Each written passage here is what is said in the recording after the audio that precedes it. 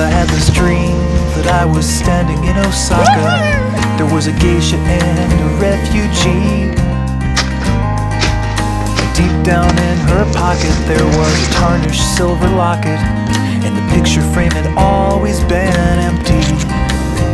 She takes that refugee to town and keeps her eyes down on the ground, as if she's waiting for the earth to open up and pull the geisha and that man into the cauldrons of Japan, beneath the streets that only serve to keep the gravity at bay.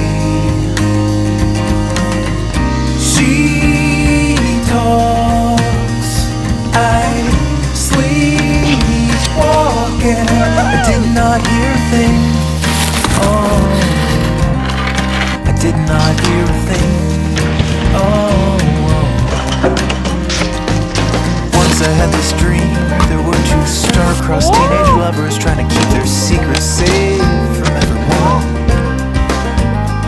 As if the parents ever learned this, they would slash and they would burn this, and everything they know would be undone.